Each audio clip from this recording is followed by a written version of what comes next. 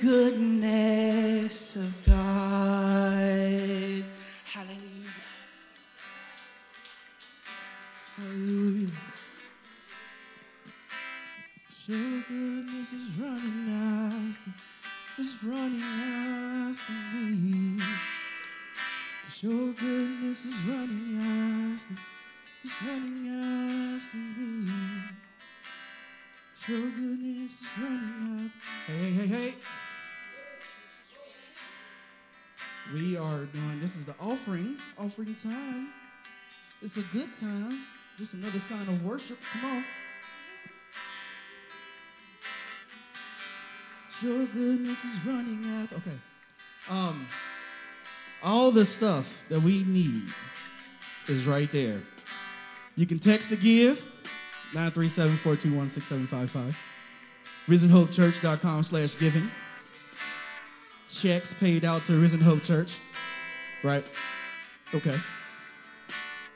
And you guys have heard Pastor read this, and I want to read this again. It comes out of Malachi 3. And I was led to read this. Verse 10.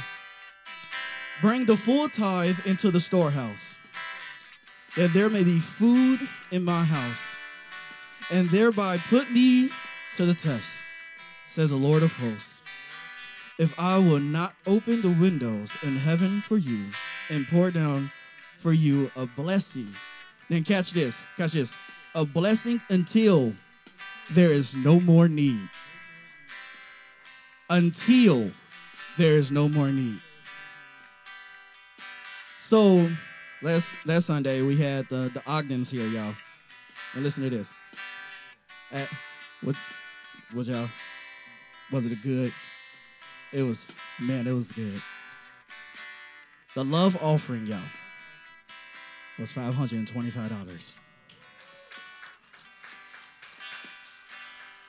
Until there is no more need, we have to do our part. So I'm going to pray over this offering. I was just mumbling around so you guys can write y'all checks. Dear Heavenly Father, thank you for this offering. Thank you for the jobs. Thank you for your mercy. Thank you for opportunities to give. Thank you for who you are and why we do what we do. God, I pray that the words until there is no more need will fill our hearts until there is no more needs. In Jesus' name I pray. You can wait upon the congregation.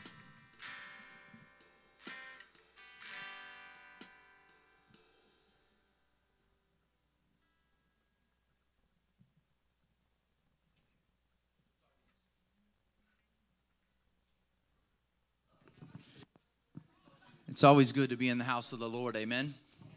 Amen. Today's a special day because we get to celebrate so many things. We get to celebrate Father's Day today. And amen. Happy Father's Day to all you fathers out there, you papas, spiritual fathers, physical fathers, whatever the case may be. And one of the special ways that we're going to do that today is by honoring those students who are moving up, because there are students in our children's ministry that are moving up today or moving up this year into another grade level. And it's so exciting just to see them do that and watch as they grow and watch as they move into the young men and women of God that they've been called to be. Amen. I'm going to have our leaders of our generation that is coming up step up with us. And we got a list of people that we'd like to honor today. Mr. Sean is going to take a group. Amen. Mr. Sean has a few that he's going to graduate up out of the elementary class to the youth room. And Pastor Kylie has a few that she's going to graduate from middle school to high school while they'll still be under her group. And then we want to recognize a couple of our graduates today as well. Mr. Sean, you got your list? Yes, it is with a heavy, heavy heart. No, I'm just playing. It's exciting. It's exciting. Don't get me wrong. Elia and Jay. But Elia, lovely Elia Arnold, and Mr. Jay Schulke, you guys got to come up here. Are leaving Mr. Sean. You guys line up right over there. are leaving Mr. Sean and graduating into the youth group. Real quick, I got to make it quite clear. I lost Haley and I lost KK. Now I'm losing Elia. My original group, I have Colton left and Bryson. So I told Liz that Colton and Bryson were just stuck with me. And Isaiah back there. You guys are just stuck with Mr. Sean for the rest of the time. There is no graduating or moving on. Just making that quite clear now. But congratulations to these guys. Mr. Sean's going to squat down here real quick.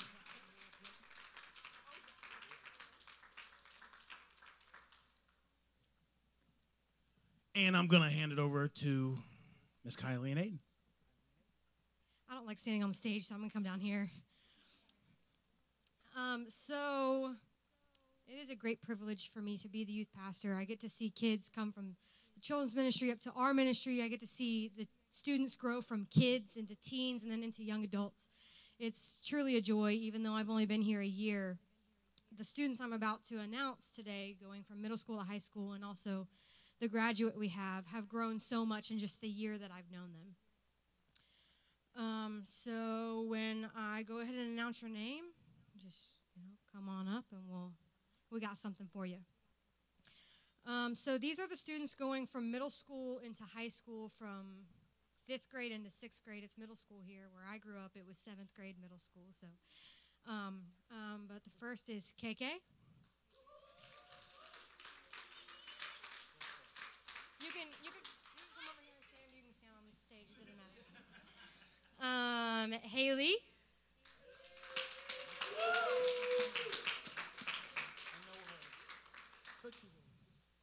And not all of the students are here, but we're going to clap for them anyway, just in case they're watching live stream and because we love them.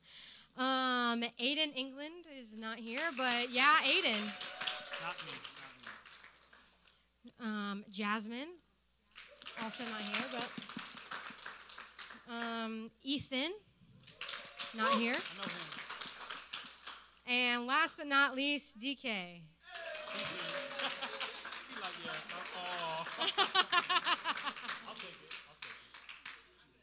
He really will eat your candy, bro, so you may want to take that.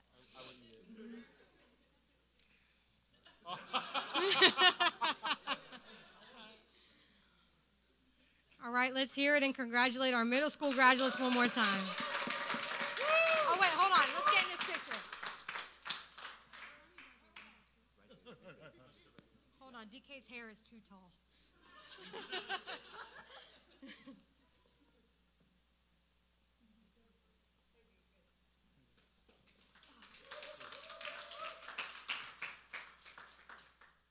Then we do have a couple graduates, one of which is not here and one of which is here. Graduating high school, even though it was not that long ago for me, it's still something that it's something, You graduate from being a kid to being an adult, and you don't know what you're going into, and I still feel like that sometimes, But graduating high school is a big thing. So I know we clapped for the middle schoolers, but I know you guys can be louder than that because I hear you during worship. So we're going to congratulate the high school graduates even louder. Maddie is not here, but she graduated from high school.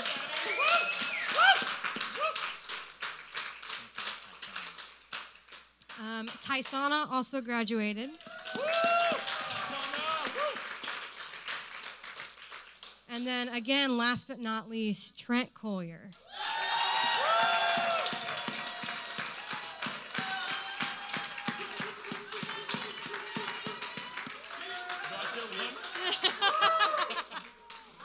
And he not only graduated from high school, but with a trade. So I'm sure that was even harder.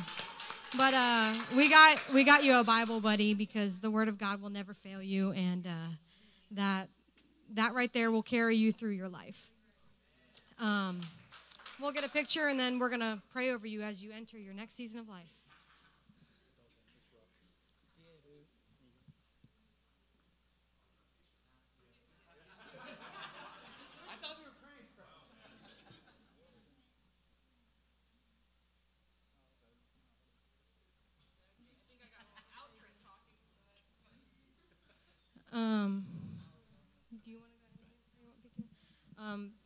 Pastor Liz, if you want to come up, and Shay and Henry and Becca, our leadership team, our youth leaders as well, if you're in the house.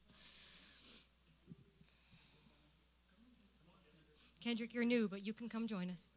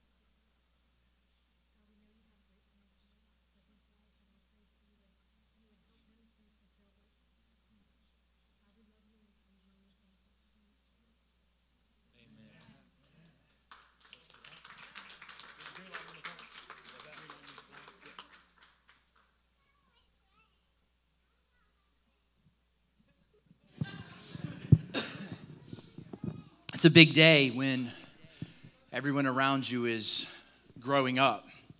Yeah, I remember when all of y'all was in diapers, and now you're graduating away and leaving high school and leaving the home, and there are a couple of you now that are in high school, and so your years are even shorter now.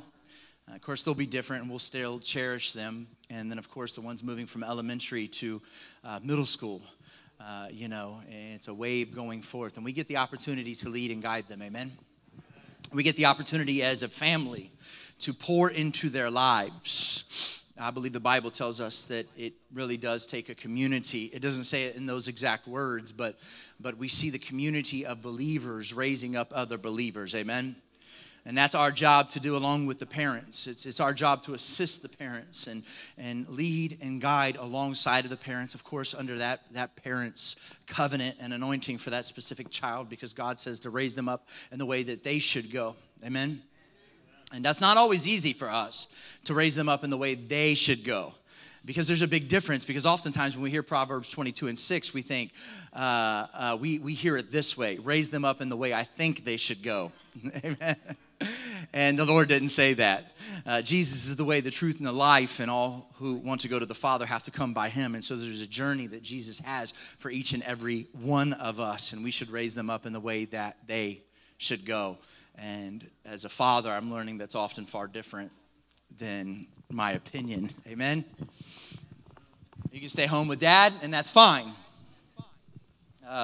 Regardless of what Jesus does with you, you're still not allowed to date for about 16 more years. I'll put you right about 30, 29. You can start, yeah. I'll start fishing a pond for you. We'll do like what they used to do we'll do what they used to do in the old times. We'll bring the candidates ahead that have been previously selected. She's not feeling it. It's easier that way. Listen, if you have your Bibles, I need you to turn to Luke chapter 10, verse 30. If you have your Bibles, turn to Luke chapter 10, verse 30. Luke 10, verse 30. If your Bible glows, you can jump over to the ESV with me. That's a translation I like to read out of. If you still carry your leather bound, and your translation is a little different, it's all right. We're going to get to word. Amen. I'll set the scene for us as you're turning your scriptures. There's a lawyer, and he's standing in front of Jesus, and of course, like many, he wants to put Jesus to the test. He wants to know what Jesus will say. And so oftentimes, just as the world is doing to us today, the people of Jesus' day was trying to catch Jesus up. You see it all the time. People trying to question your faith, the validity in your faith, your Christianity, how devoted you are. They question whether or not you're a Christian because of the things you do, say, wear, whatever the case may be. And they're constantly trying to trap us, per se. Anybody ever feel that in our society? There's always a trap for the Christian to mess up. It takes you years to build a reputation, and if you have one moment of weakness in the flesh, oh my goodness, you're the worst piece of scumbag that ever existed in the whole world, and because you stubbed your toe and let out one little curse word, you're truly not a Christian. Don't do that. You're truly not a Christian, right? When I stub my toe now or something like that, just it's just kind of like, oh, help me, Jesus. Push it through. It's just, so if you ever hear me breathing like that, that's my, don't talk to me for a minute. I did a lot of those helping my sister-in-law over the past couple weeks. I'm not as skilled with the hammer as I used to be, and I got a couple purple fingertips, right? And those purple fingertips end with, right? Because you're mad. You don't want to do that. That's not good. But just the same thing is happening here. These people want to catch Jesus up. They want to prove that he's not the Messiah, and they're trying to foul Jesus in his words. They want to show that Jesus is not really the Messiah. He's not the King of Kings. He's not divine. He's not of the same essence of God himself. And so here the lawyer stands before Jesus, and he begins to test him. And dropping down to verse 29, after Jesus has answered him, the lawyer needs to justify himself because, after all, Jesus answered prophetically and with wisdom and divine power. And the lawyer says, okay, I got to justify myself. He's put me on my back. He's messed me up. So in verse 29, the lawyer says to Jesus, and who is my neighbor? Because you've heard Jesus say to love your neighbor as you love yourself. It's one of the greatest commandments that we're given, right? They will know you are my disciples by the love that you have for each other, right? Come on. And so he says, well, okay, Jesus, who's my neighbor, Jesus? Who do I have to love? In other words, what he's getting at with Jesus is, who do I have to love? If I'm going to love my neighbor as myself, which one do I have to love? The Jew, the Samaritan, right? Which one is it that I have to love? And Jesus replied, a man was going down from Jerusalem to Jericho and fell among some robbers who stripped him and beat him and departed, leaving him half dead. Picking up in verse 31. Now by chance a priest was going down.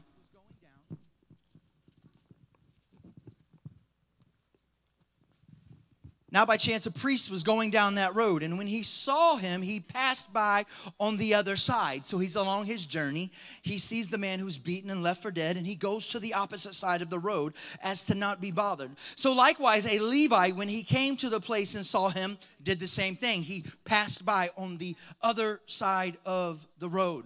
But a Samaritan, as he journeyed, he came to where he was, and when he saw him, he had compassion. Church, say compassion.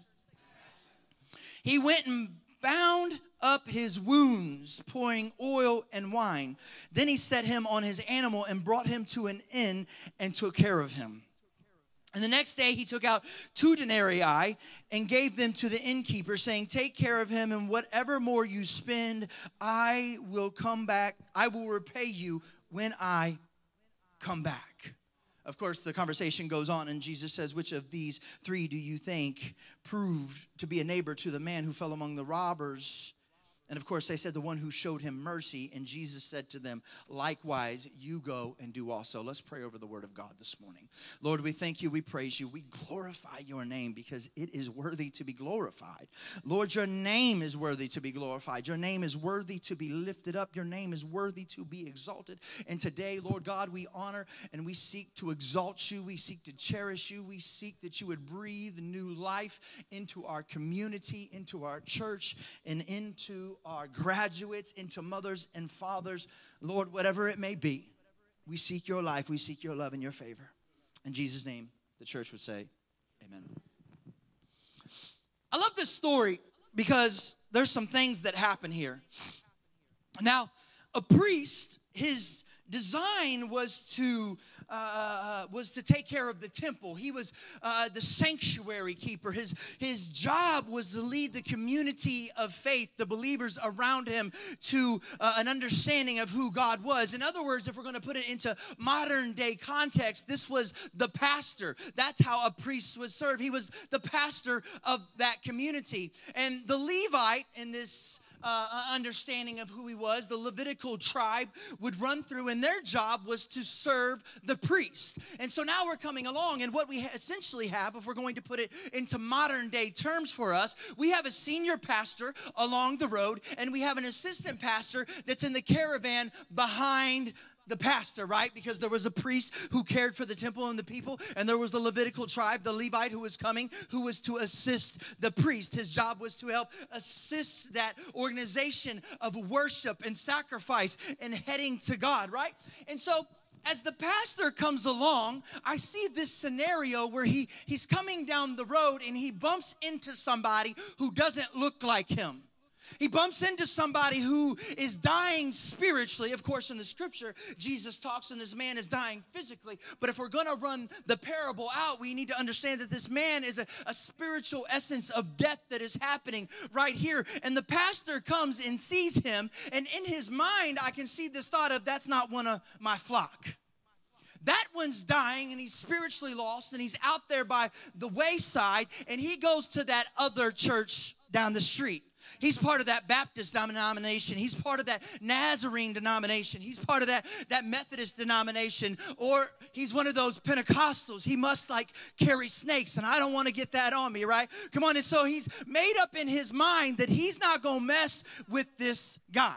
And so he scoots to the other side of the road because this isn't his problem. This is somebody else's deal to deal with. Now, if we're talking through rituals and things of that nature, another thing that would have been an issue for this priest was that if he touched a dead body, he would have to go through all sorts of ceremonial rites. He'd have to go through all types of cleansings. He'd have to cleanse himself and purify himself, and he would have to make himself whole before he could enter back into the temple and serve offerings unto God. So this situation that he's coming up upon is not his problem because it's not his flock. And if he messes with this boy, then he's got all kinds of stuff he's got to go through. He's got to go cleanse himself. He's got to go purify himself. He's got to go make himself whole so he can enter into the temple and fulfill his title. In other words, he was more worried about the legalistic nature of the situation than he was the person. The problem is, though, is that as assistant pastor, see, culture's not taught, culture is caught. And so now we have the priest who's come along and dodged the bullet and got to the other side of the road. And now we have the Levite who is the assistant pastor that comes along, and guess this? He said, look, if my pastor can do it, I can do it. I wonder if the pastor was texting him a little bit, hey, listen, when you come down the road, there's somebody beaten and half dead. Avoid that. I seen where they go to church. I seen the stuff that they carry. I seen what they've been going through. They don't look like me. They don't talk with me, right? Come on. And so that culture is taught. And sometimes we hear our kids say things that we have no idea where we got it from, and it's because the culture around them teaches them things sometimes, right? You know what happens. You've all been around kids. I'm sure y'all got a kid that's done it to you before, or you've been around when somebody's kid's done it. They pop off a little something at the mouth, and you think, where in the world did that come from? I don't say that, but the culture's a good teacher, ain't it? Come on. And so culturally, we're taught that, and so the Levite jumps to the other side of the road. Because he's not going to mess with that either, because he's got to go through the same exact things that the priest has got to go through. And so if he cares for this man, if he takes his time, if he transitions from his path to mess with this man, then he has to go do all these purification rites that will take much longer than what it would have to take care of the man. And so he outweighs the cost. And the cost of caring is too much because of what it cost him. But there's this other guy that comes along. And he's coming around down the road, and Jesus calls him the Good Samaritan. It's the parable of the Good Samaritan. And as he comes along, he sees him there. And watch what happens. The Bible says he immediately goes to him. He immediately goes to him, and he begins to bind him up. Not to bind him physically that he can't be released, but to bind his wounds for him. In other words, he steps into a spiritual situation that somebody is going through, and he binds the spiritual problem in their life, right? Jesus calls that the Good Samaritan, that he came along. Watch, I feel like maybe he just seen Jesus' life and understood what Jesus was doing. Because listen, Jesus was a man who walked and operated with a mission on his life, but when things came up, he took time to entertain the interruption. In other words, Jesus was a person that knew where he was going, but was willing to step in to the transition of life to meet the needs of the people around him. Come on, that's where you amen. Think about Jesus. He's going to heal the little girl, and on the way to heal the little girl, he's going along, and someone reaches out and touches the hem of his garment, and Jesus stops in the middle of that crowd, and he says, what? Who touched me? Because power has gone out from me. And of course, the disciples are like, this cat. What do you mean, who touched you, Jesus? There's a crowd, everybody's touching you. But I love what Jesus says, because he's a person of transition in his life, because he says, no. Something's happened. My mission is out there, and I'm going to fulfill my mission, but something has transitioned in my life. This is different than people just reaching out and touching a hold. Power has gone from me. I feel something go from me, somebody that is, and he transitions from one moment to the next moment. You see, if we're going to be people of purpose in 2020, if we're going to run as men of purpose in 2020, we have to be able to transition into the different moments of our life. Jesus knew where he needed to be, but he transitioned to the woman with an issue of blood because she needed that healing right now. Just like the parable he was telling, going down the side of the road with the Good Samaritan, he transitioned and inconvenienced himself. He had somewhere he had to go. He had somewhere he had to be. He had an appointment. As a matter of fact, he stalled his appointment, took care of the person, and then said, hey, listen, I got to transition back into my journey, but I'm going to make another transition when it's done. I'm going to transition. I'm going to come back, and I'm going to make sure you got all the money you need for taking care of this.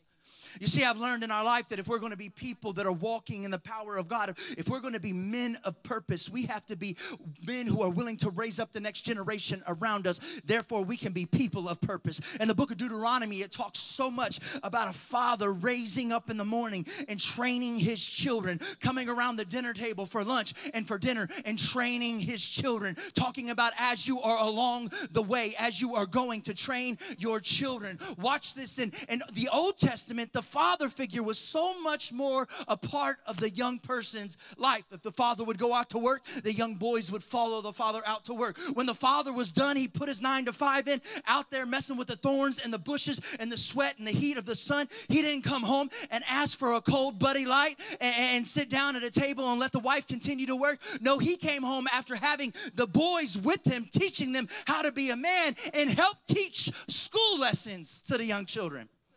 Jesus said to raise them up. God told him in this incident, rather in Deuteronomy, that you are to raise them as you are going. Watch what the Bible says in Matthew 28 and 19. The Bible says, go therefore and make disciples of all nations, baptized in the name of the Father, the Son, and the Spirit, right?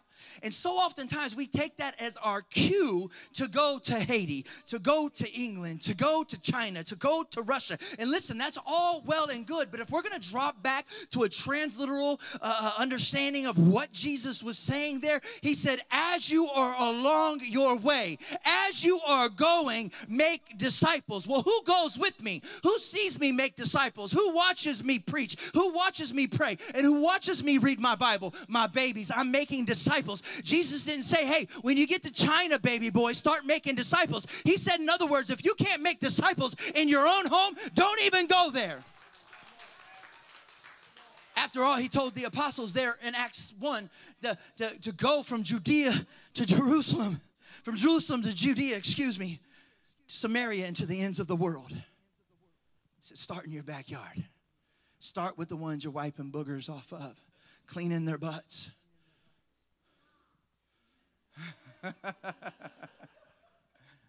And guess what? Make them disciples. A statistic that you're probably aware of, and it's a media-driven statistic, and I hate the way that our media stirs things, don't you? And I think it's time for Christians to stand up in America and say that we're no longer going to allow the media to tell our story. But there are penitentiaries filled with people who, guess what? Don't have daddies. If you see the most common stat would be put out, well, but the black man is in prison because he doesn't have a father.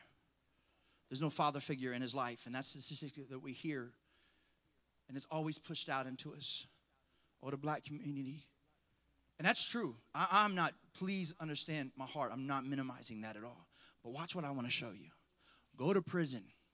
Ask all those white boys in there, how was your daddy in your life? Go to prison and ask all the Puerto Rican boys, how was daddy in your life? Go ask the Latino boys and the Chinese boys that are in prison. The statistic runs through and through. Yes, it stands true with the black community, and I'm not minimizing that at all, but it's the white community, it's the Japanese community, the Korean, every community, every man. And now it's not across the board, but the statistics are very high. Why? Because there was no one to raise up in the morning and pray with them. There was no one to eat lunch and talk about the word of God. Come on, somebody. Now you take a statistic of people who go to prison, who have a father in their life, and that number is so low, it's crazy. You think some man would grow a backbone and start raising their babies and keep them out of the jails?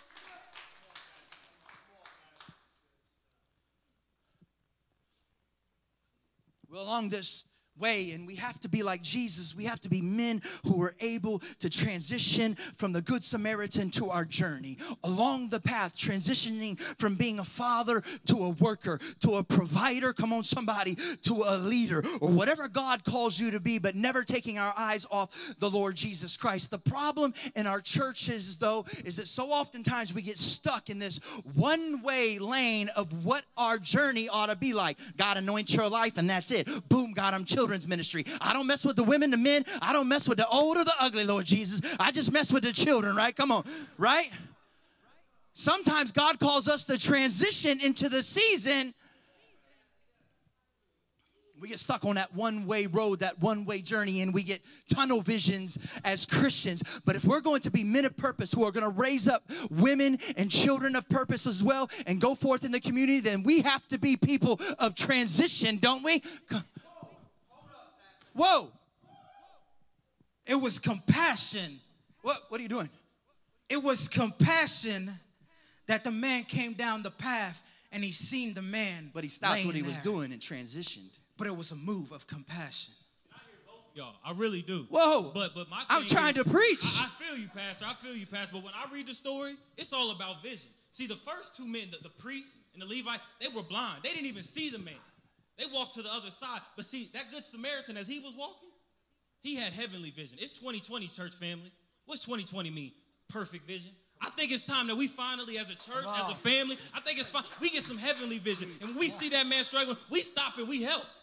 So are we going to get heavenly vision? Compassion. Okay. There was a Jew that was coming down the path, and he seen the brother laying there, and he walked away.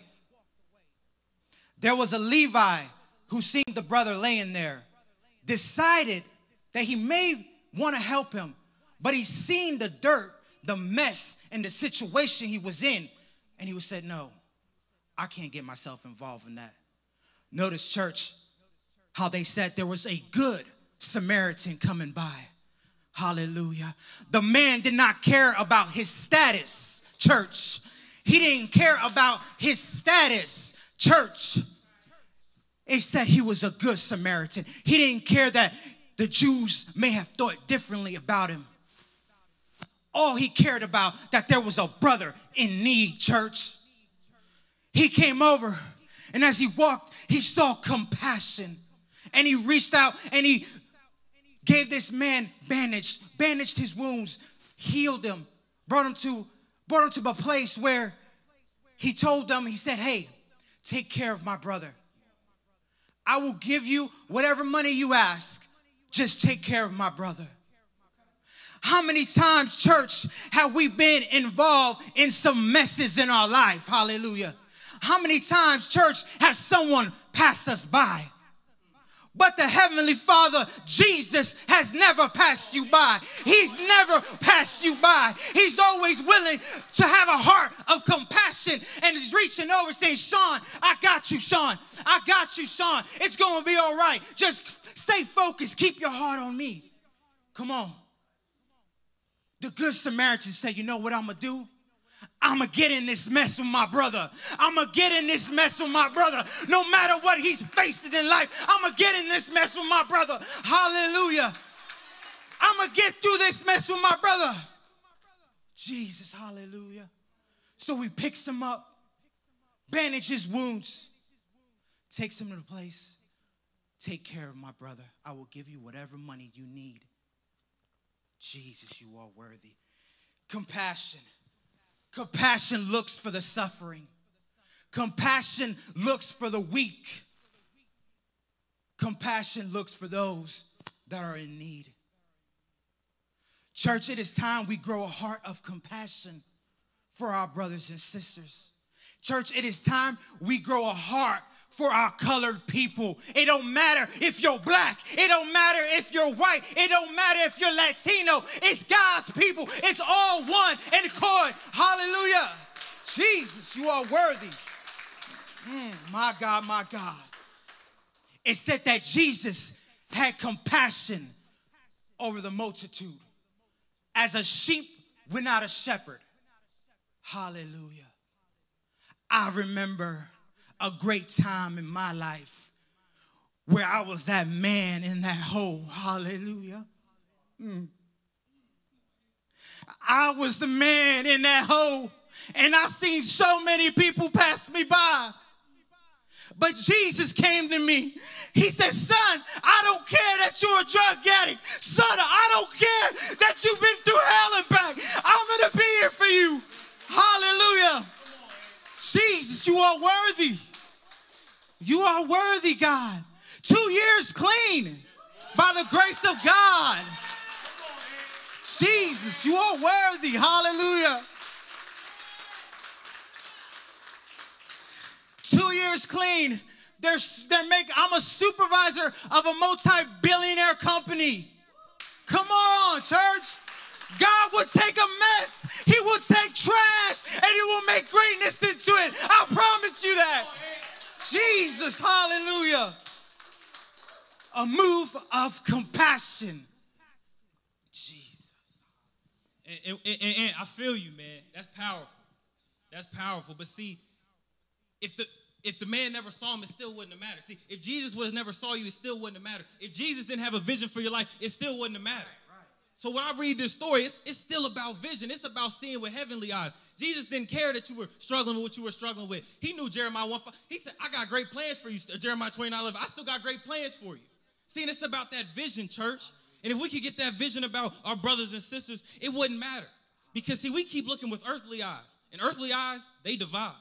You know, we can't look and say, well, he's black and he's white, he's young and he's old. We can't look like that anymore because we see what the world is looking like.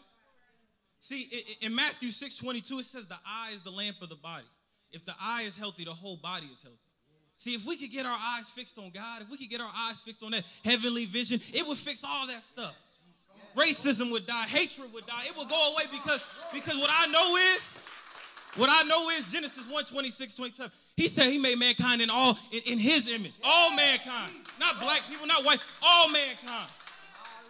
Church, if we could get a hold of that, it will fall away. All the issues we see. Because I know one thing, there's one body. There's one body. There may be many members. We may look different, but there's only one body. You know, the hand, it needs the elbow. The elbow needs the hand. We got to do this together, church. There's only one. Until we get to that, it doesn't matter. In Proverbs, it says, where there is no vision, the people perish. Where there's no vision, people perish, church. So we got to get that vision together because I'm tired of seeing my brother laying on the side perishing. I'm tired of seeing my sister down there perishing. Church, we got the ability. We got the resource. We can come together and we can do this. But what's our vision? Are we going to move forward or are we going to go to the other side? See, the priests and the Levite, they went to the other side. They said, well, that's not in my neighborhood. That's not in my demographic background. We don't struggle with that stuff. But see, that good Samaritan, he looked down and he said, man, that could be me.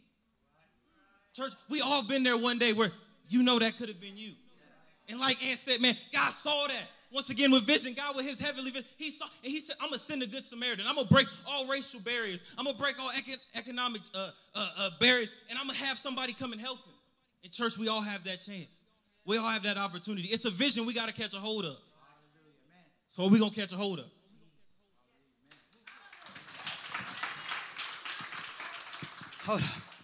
Hold up. Y'all gotta have to come to my office after this. You just cannot be hijacking my sermons like this. I'm trying to sweat and preach, and y'all come up in here and. But hold up. I think I'm putting it together now. I think God's giving me the picture right now. He's helping me out with this. In other words, if we're going to be men of purpose who are going to raise up children and women around us, who are going to raise up communities around us, if we're going to be men of purpose, then we have to be moved by compassion, just like Jesus was. Just like when in the scriptures, when the Bible talks about he was moved with compassion, and what he came in and he healed them is what the scripture says. When he was moved with that compassion, he was moved with so much compassion that he went to the cross. And I'm going to tell you like this, Brother Kendrick. If that man didn't have vision beyond the cross, he would have never been there. Because after the cross, before the cross was a beating, right?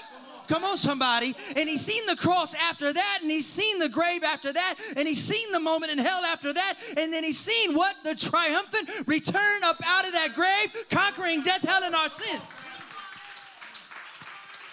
You see, so he was moved with compassion, and he walked with the heavenly vision to see what was going forth. But in the midst of all of that, he made transitions from his preaching ministry to his healing ministry. Come on, somebody. To his compounding ministry, to the cross ministry. Can I get a witness in this house?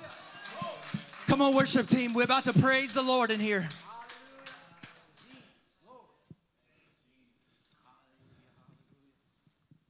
You see, if we're going to walk... Anthony, just stay up here. If we're going to walk as men of purpose, over the next 3 weeks, we're going to talk about compassion, vision, and transition. You're not going to want to miss a thing. If you think that this was good today, it's only going to get better. Read the sign on your way out, right? The best is yet to come. We're going to learn how God wants to stir us for heavenly vision. And we're going to learn how God wants to stir us for a heavenly compassion. We're going to learn how God carries us through heavenly transitions. Would you stand all across the sanctuary with me today? Did you receive the word of the Lord today?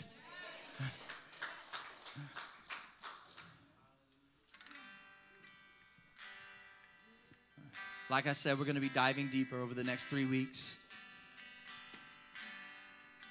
I know people had stuff to do because it was Father's Day, but you better text them and say, boy, you missed that.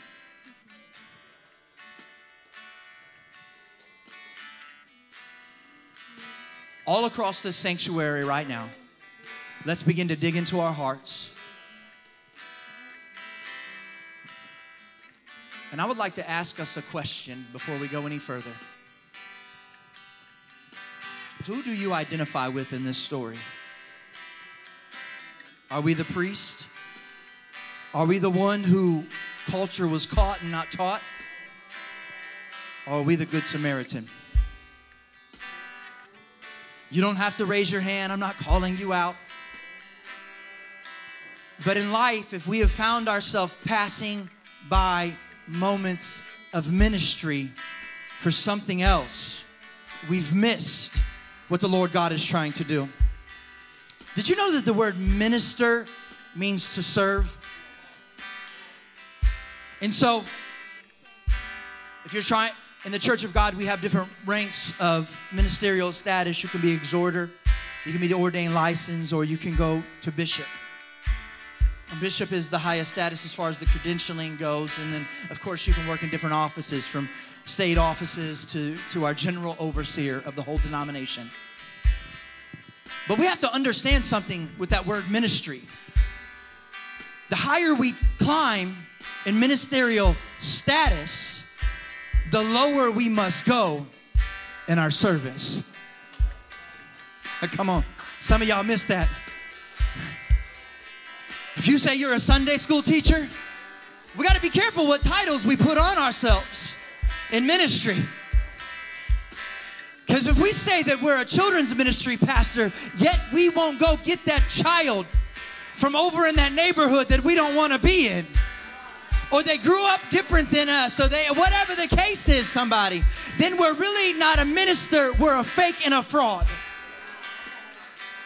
But God's called for us to go higher, and God will elevate us, and God will give you titles, and God will give you esteem, and God will give honor where honor is due, as long as you do what Jesus Christ did and take off that outer garment and come down to the feet of those that you serve. As a matter of fact, let me say that differently. Come to the feet of those that you lead. And you can look them in the eye and say, I'm not like that priest, which you probably shouldn't say this in a moment of ministry. I'm not like that priest. I'm not like that Levi. But I just want to do ministry. I just want to serve you. I think about the most profound thing that happens in this illustration that we're giving is the Samaritan was only given a title after he got down on his hands and knees. Oh, somebody let that be caught. And cared for somebody that was from the guttermost. Took him to a person that could help him go to the uttermost, somebody. And the only three people that knew on earth was the Samaritan, the almost dead man, and the innkeeper. Where are we at in this picture? Come on, church, dig deep today. Begin to war, begin to war. You can link hands, you can link arms. You can begin to pray over somebody. If anybody needs prayer for anything, these two men of God right on my left and on my right, they're gonna come down and they will swarm you with the heavenly presence of the grace of God. Come on. Do you need prayer in this house? Come on, I see some hands. I see people. Anybody need some prayer today? Come on, and he says, you know what? I need better vision. I need more compassion, preacher.